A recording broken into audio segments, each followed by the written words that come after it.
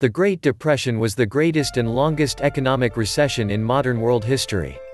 It began with the U.S. stock market crash of 1929 and did not end until 1946 after World War II. Economists and historians often cite the Great Depression as the most catastrophic economic event of the 20th century.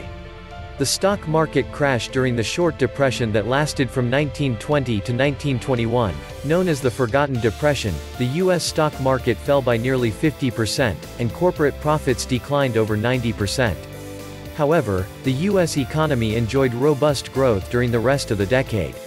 The Roaring Twenties, as the era came to be known, was a period when the American public discovered the stock market and dove in headfirst.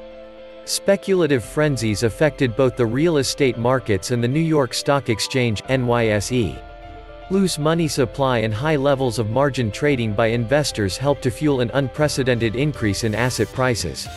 The lead-up to October 1929 saw equity prices rise to all-time high multiples of more than 30 times earnings, and the benchmark Dow Jones Industrial Average increased 500% in just 5 years. Welcome back to the Atlantis Report. You are here for your daily dose of the truth, the whole truth, and nothing but the truth. Please take a second to smash that like button. And as you know, friends, I rely totally on your donations to keep this channel functional. As you know, it takes a crazy amount of research and time to bring you this content on a daily basis, so I hope you consider helping with whatever donation you can afford. Thank you. Today we analyze the Great Recession, the similarities between the past recessions and the looming one of today, and the ways you should prepare to survive and thrive the recession. The recession of 1918 is often called the greatest financial crisis in the history of the United States because it lasted 10 years and crashed the entire economy. The American leadership tried everything to save the economy, but nothing worked out. Every solution proved to be ineffective in the face of such a crisis, and the only thing that could save the economy was the deadliest war in human history, the Second World War. It's July of the year 1914, World War I breaks up, and the entire European continent is in conflict, but the war slowly spreads to the rest of the world. Everyone is eager to win, but unfortunately, supplies are limited, especially food. So the Allies turned to the United States for help, since it wasn't directly affected by the war and had the economic power to do that. War by no means is good, but it brought a period of economic prosperity to the United States. The demand for equipment, weapons, wheat was at an all-time high, and no one else could fill that gap except the US. If you were a farmer, you could produce as much wheat as you wanted and could sell it easily at a high price. Since countries with troops at the battlefield had to take any measures to win the war. By the end of the war, the United States also entered the game, which further increased the demand since soldiers needed equipment and food. It was probably the best time to invest since the economy was booming, and everyone was making money. Even though the war has ended by 1918. The demand for American goods, especially wheat, didn't fall because the entire world was still recovering. When farmers realized that, they began taking huge loans to buy more land and equipment to farm more wheat. Which led the real estate prices to grow. That pushed people to buy even more lands, hoping to sell it later for a higher price. The same thing was happening to every other industry. In fact, many companies emerged that only existed on paper but didn't even have the equipment or land because everyone was throwing money into the stock market, hoping to make a fortune, which further escalated the prices. Would you really stand aside and watch how your neighbors make money while you get nothing? Even foreign countries started investing in the United States hoping to make a buck. I guess you can already see the flow. Many companies were overpriced since most of these investments were based on speculations. Nonetheless, that didn't stop people from investing. People had faith in the economy. When things are good, you start thinking that it's going to be like that forever. What seems so obvious today wasn't obvious then. However, when Europe started recovering, the demand for American goods fell, especially for wheat, since other countries began to grow wheat as well. In August of 1929, France and Italy were bragging of a magnificent harvest, while the US had millions of bushels of wheat on the shelves that they couldn't sell. This oversupply threatened to drive the prices down. It caused a little panic in the stock market but didn't cause anything significant. A month later, the wheat prices decreased from $1.49 per bushel to $1.31 because of the oversupply. It was devastating news. The stock market plummeted. People got frightened and began to sell their stocks to cash out before the stock market declines further. That only made the situation worse, crashing the market even more.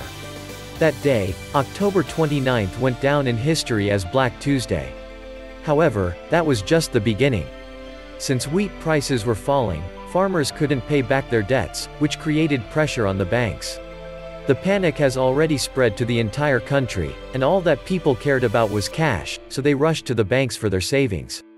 Unfortunately, banks couldn't pay back their obligations since their borrowers weren't able to pay them back their debts, so they had to shut down one after one. In just 10 months, 744 banks failed.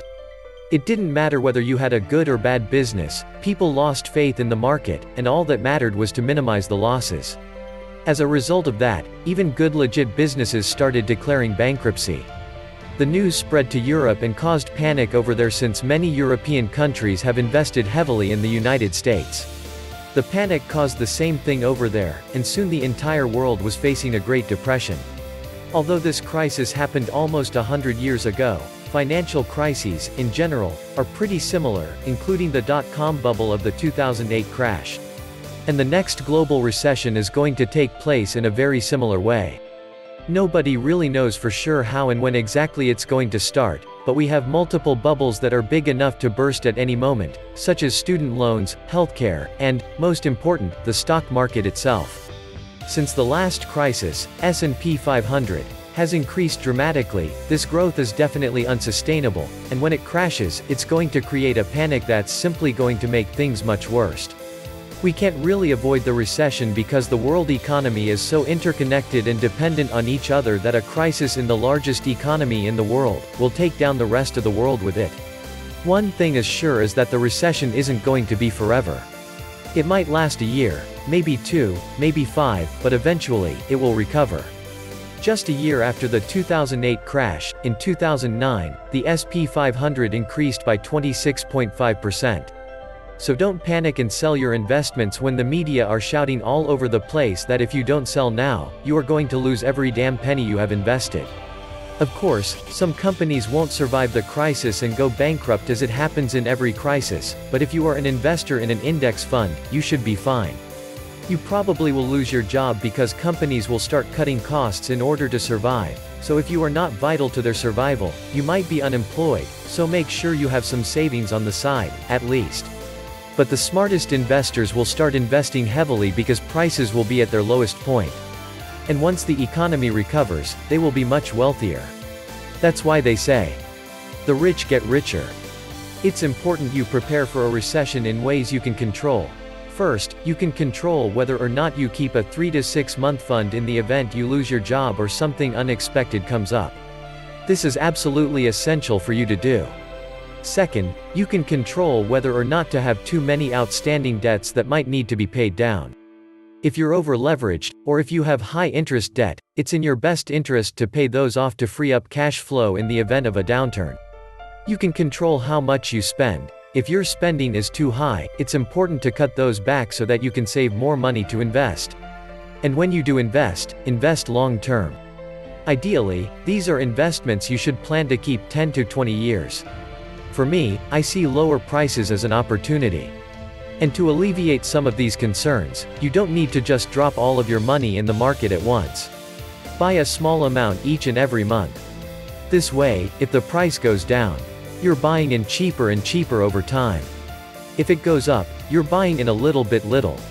And anytime when it comes to investing, slow and steady wins the race. This isn't about making an immediate 10% profit in a month. This is about investing for your future in a slow, stable way where you don't feel stressed whether the market goes up or down. This was the Atlantis Report. Please like, share, leave me a comment, subscribe. And please take some time to subscribe to my backup channels. I do upload videos there too. You'll find the links in the description box. You will also find a PayPal link if you want to make a donation. Thank you wholeheartedly to all those of you who have already donated. Stay safe and healthy, friends.